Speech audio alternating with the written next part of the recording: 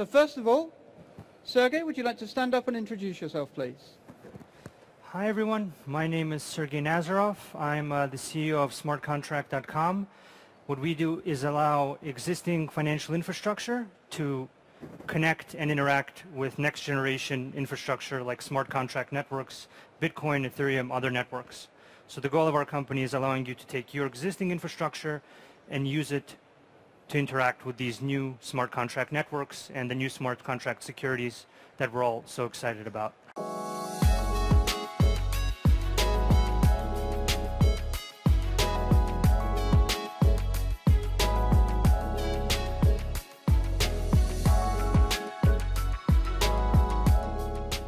Hey everybody, welcome to my channel. I hope you guys are doing well out there. In this video, I'm going to give you guys a comprehensive review on Chainlink. It's going to be clear, it's going to be concise, and it's going to be right to the point. And if at any time you wanted to jump around to the more relevant parts of the video, make certain you guys use the timestamp in the description below. Somewhere along the video, I'm going to give you guys a bonus clip of me doing a price analysis, showing you guys the areas where I'll be buying even more Link tokens. If at any time you find yourself lost in the video, or perhaps you just prefer a written format, if that's the case, make sure you guys check out the link in the description below.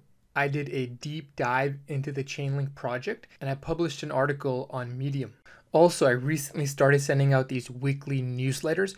So if you're interested in the following topics, make sure you guys click the link in the description below. Once you get to this page, simply enter your email address at the bottom of the page. And I'll make certain that every Sunday you guys get delivered a newsletter directly to your mailbox. And here's the newsletter that I sent out this past Sunday. It was the first edition of my weekly newsletter.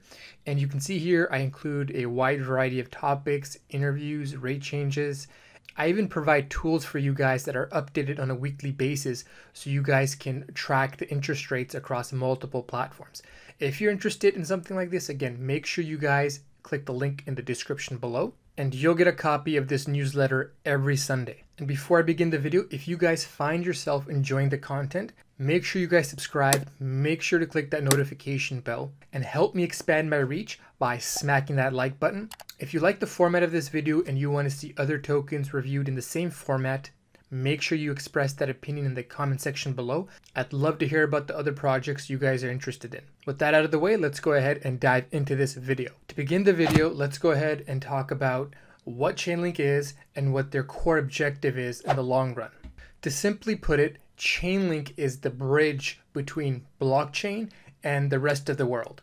Essentially, what it's going to allow blockchain-based companies and platforms to do, it's going to allow them to connect to external APIs. Currently, a lot of these blockchain-based companies, they rely on centralized oracles to retrieve data and port it over on-chain. Link is looking to provide a decentralized oracle network that's going to enable smart contracts on-chain to interact with data that's off-chain. Here's the CEO himself describing one application of this technology. Sure, Kevin. So the goal of our proof of concept is to allow smart contracts to interact with data from outside the network and then allow the smart contract to also issue a payment on existing financial infrastructure. So the first thing that's going to happen is that interest rates for multiple banks are going to be given to a smart contract to generate a LIBOR average rate. That LIBOR average will have been computed by the smart contract in a provable, verifiable, trustworthy way with the data being given to it by something called a smart oracle. The interest rate computed by that average LIBOR smart contract will then be used by an actual smart contract security in the form of a smart bond. The LIBOR average interest rate will be used by the smart bond to calculate a coupon payment, which it will then send, which it will then use to generate a payments message over the SWIFT network.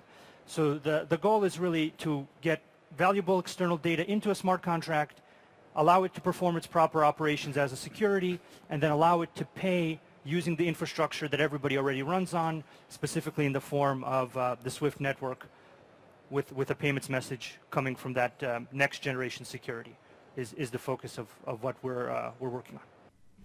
Given that he's working with Swift, it's just natural for them to first focus on banking applications. But in the long run, this technology, this middleware, could also be applied to other industries like market data, retail payments, events data, web APIs. And to a certain degree, you're already seeing adoption, especially in the DeFi world. Now we're going to go ahead and look under the hood, and I'm going to go over the architecture of the platform. This is the white paper, and this is basically a gross simplification of how the Chainlink network operates. To begin with, you have a user who makes the request. That request is screened by the user SC contract. Once the user request is accepted by the contract, it gets then pushed forward to the Oracle contract. To simply put it, this contract is designed to find the appropriate Oracle. This process involves checking the trustworthiness, the credibility, the reputation of the Oracle. This way, in theory, the appropriate Oracle will be used to retrieve the data. Once the oracles are chosen, the request gets sent to them. These oracles then get data from multiple external APIs, and they return that data to the Oracle contract. The data there gets aggregated and eventually makes its way back to the user who made the initial request. Now, the steps I just outlined occur on-chain, meaning they occur on the blockchain. The request is made by the user, the Oracle curation takes place on-chain before the request gets sent out.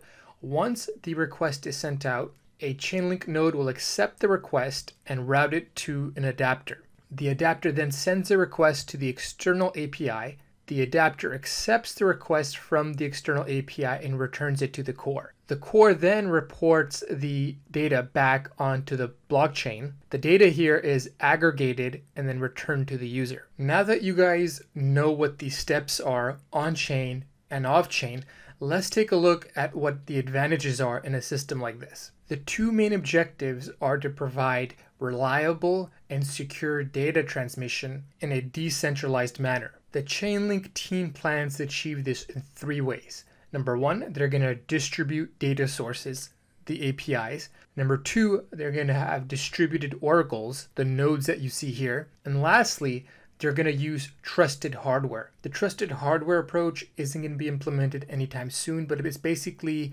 an extra layer of software that helps to securitize the network. But let's go ahead and dive a little bit deeper into the first two methods that I mentioned, which involve distributing data sources and oracles. When you have distributed data sources, meaning APIs, you're going to basically have redundant inflow of information.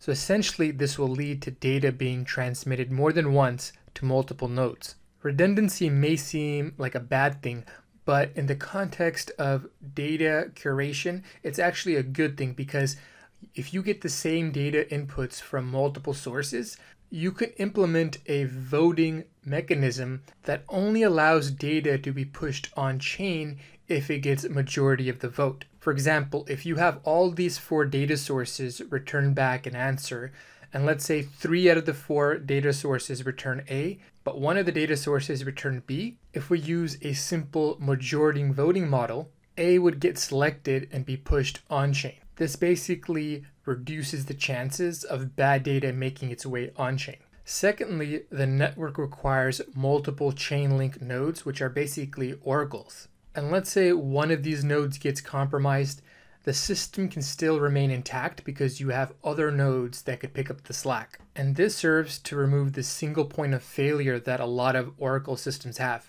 Because if you have one monolithic Oracle and it gets compromised, it could bring your entire platform to a grinding halt. And for that reason, I think it also adds resiliency to the overall network.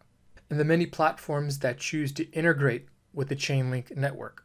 If you guys follow my channel, you guys know that I look at token utility in a very serious way. If you're interested in getting a glimpse into the future and seeing what the utility model will look like, I have this extensive write-up that I've published on Medium.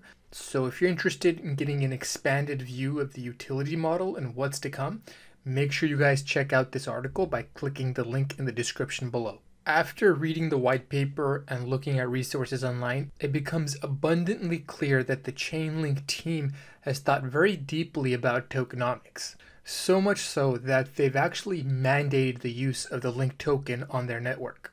To begin with, Chainlink operators will need to be paid for the service that they render. Not only are they retrieving data from APIs, but they're formatting that data, they're doing off-chain computations.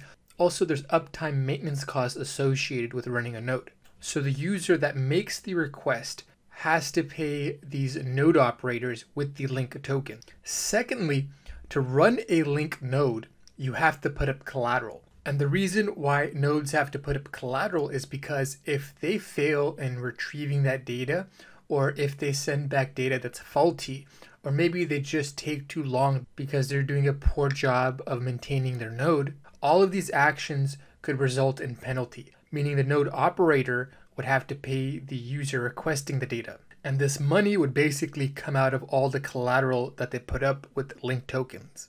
In theory, the value of the collateral locked in the node would have to be equal to or exceed the value of the smart contract. Let's say there's a large transaction valued in the billions. Let's say it's worth $5 billion. If something happens between the data transmission leading to the loss of the $5 billion, the node operators would be obligated to pay back that $5 billion using the money that's been collateralized to the party that initiated that smart contract transaction. Also, it's a means for dataset providers to monetize their data. By starting their own node, they could actually produce additional revenue streams for their business. In my view, this is a great idea because it's actually going to incentivize a lot of enterprises to get more involved in the Chainlink network. And as more enterprises get onboarded, they're actually going to bring more value to the network because, number one, they'll actually have to buy Chainlink tokens to collateralize their nodes. Secondly, they're bringing their datasets, which is basically adding to the overall inventory of datasets on the network. In addition to the notable partnerships with Google and Swift, you also have a lot of DeFi projects that are deciding to partner with Chainlink. Almost every day, I hear an announcement about a new project collaborating with Chainlink. In my eyes, these aren't really partnerships. Again, they're more like collaborations. And because of the nascency, because this network is new, a lot of people have to be onboarded, they have to be guided, and the Chainlink team probably has to work closely with these other teams to make sure that they troubleshoot any issues that arise. Ultimately, I envision a future where people just opt in to use Chainlink. They don't have to get formalized authorization from the network. I expect maybe SDKs to be developed. At some point, the Chainlink network is going to be resilient enough to accept any platform that's looking to integrate into their network. And since the primary concern with a lot of these DeFi platforms is front running, they're worried about their oracles becoming compromised, Chainlink's decentralized oracle system offers an easy solution to the large problem that they have. And I've been saying this for quite some time. I think eventually Chainlink network is going to become an industry standard. You'll see every single DeFi platform opt into the Chainlink Oracle network. But it's not just DeFi. HDAC, which is a blockchain technology company started by one of the family members of the Hyundai family, they're working on IoT technology, and with Chainlink, they'll be able to source external data for computational use inside their blockchain. One interesting partnership was a partnership between Chainlink and Bloom. Bloom is doing something very unique. They're actually going to create a bridge with Chainlink so that way they can integrate traditional credit bureau data with decentralized finance platforms. Part of the reason why the growth in the lending market on DeFi platforms isn't growing much or is limited is because unless the user over-collateralizes a loan, there's no really good mechanism in place to make sure that the person borrowing the loan, let's say on no collateralization, will pay it back. And if they require users to give their credit data, that would actually compromise the anonymity of the user. And Bloom is actually working with Chainlink so they could extract anonymized creditworthiness data off-chain associated with the Ethereum address. And by doing so, the DeFi platform could determine the creditworthiness of a particular user on their DeFi platform without having the user giving up any of their personal data. And this is going to serve to expand the DeFi lending market because it'll allow for a more efficient capital allocation based on lower or no collateralization. And if you're interested in learning about more partnerships, again, make sure you check out that article I wrote on Medium by clicking in the description below. Now, before I talk about the investment prospects of the token, my investment thesis, I quickly wanted to go over where I'm looking to buy heavy amounts of Link. But in addition to my heavy buy, I also buy Link on a weekly basis. I actually stopped buying Bitcoin weekly and switched it over to Link back in December. So right when the price was in this range on a weekly basis, ever since this month, I've been dollar cost averaging into Link. Now, let me explain why I hold an optimistic view on the token. Number one, the utility model for this token is very strong. The economic incentives for people to start nodes, to buy Link, to collateralize Link is very compelling in my opinion. To incentivize these legacy institutions out there to participate in the ecosystem, you have to provide very robust incentives. Every actor out there is acting in self-interest, and to encourage these actors to participate in the ecosystem and add value to it, you have to offer them something in return. And this platform does that by offering them a method to monetize their data sets to create an additional revenue stream for their business. Also, by linking on-chain platforms to off-chain data, this is going to create a lot of opportunities for entrepreneurs. Chainlink, in my opinion, could be the catalyst for business and job creation. And these entrepreneurs will be creating the bridge that helps the world and the legacy system transition into a digital blockchain-based economy. Also, it's going to create a means for a lot of these blockchain-based companies to collect data that they need to offer a wide variety of services. This will free up time and resource for them to focus on their core business. For example, take Uber. Uber actually used APIs to accelerate their development because by leveraging APIs, they could access Google Maps and they could access Stripe for payments. Rather than coming up with their own GPS system, rather than coming up with their own payment system, they could actually focus on the ride-sharing portion of the application. If it wasn't for API, it would have taken a lot longer for Uber to come out with their product. The same way APIs help Uber speed up their development, it'll also help blockchain-based companies accelerate their development. In my eyes, I see Chainlink middleware as a Trojan horse. It's basically linking the legacy world with the digital asset industry. Think about it, if a smart contract on-chain could initiate a payment transfer or a payment in the legacy network from bank to bank, what's stopping a smart contract from initiating a transfer from, let's say, a bank onto a DeFi platform? This interoperability that's being built out is going to allow for money off-chain to be securely and reliably transferred on-chain. Once the risk is removed, you're going to see more people in the legacy system, more actors in the legacy system interact with blockchain-based platforms. In my opinion, this could bring a tremendous amount of liquidity into the digital asset industry. Lastly, Link is being listed on almost every exchange. It's kind of reminiscent of what I witnessed with ETH back in 2016 to 2017. I mean, you have exchanges like Gemini, which don't host too many tokens, also go ahead and list Link. And in my opinion, these exchanges are listing the token number one because it's in high demand, so they'll make money off of exchange fees. And I don't have a way to prove this, but I also think these guys have insider information and they expect the token to do really well in the coming years. And the cherry on top is that MakerDAO has expressed interest in adding Link tokens as a form of collateral to their platform.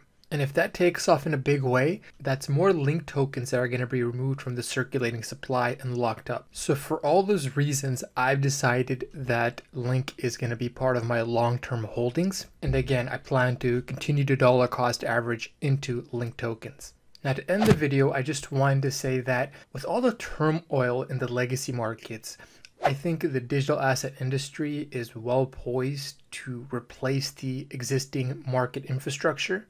Part of the reason why Bitcoin, Ethereum, and all these platforms exist today is because a lot of people saw what was wrong with the existing infrastructure. We saw that it was crumbling, it was unfair, it wasn't very democratized. In fact, it's the exact opposite.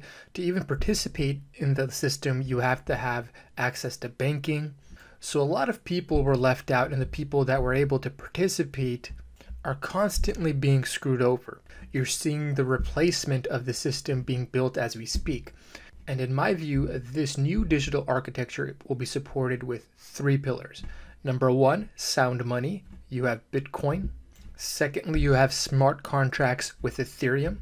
And lastly, you have decentralized middleware with Link. And as people begin to lose trust in the legacy markets and it starts to endanger their life savings, they're going to be looking for alternatives. And until the inception of Chainlink, I don't think that infrastructure in the digital asset market was ready for an influx of users and the wealth transfer between the legacy system and the new digital asset system.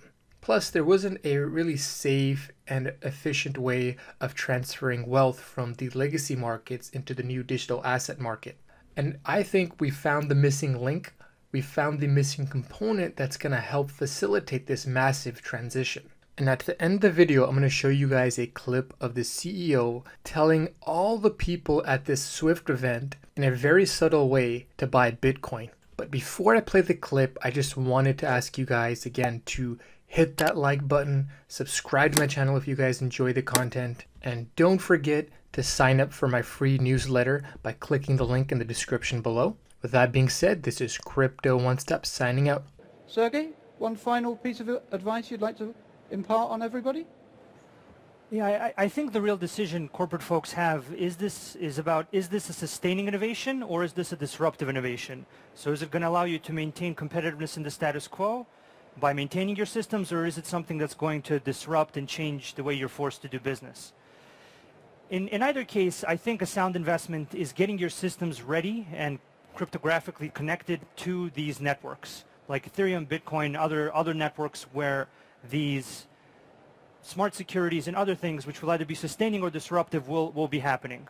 What you folks don't want is for something to start happening in those networks and for you not to be able to get on them in a timely, secure manner. That's the scenario I think folks would do well to avoid.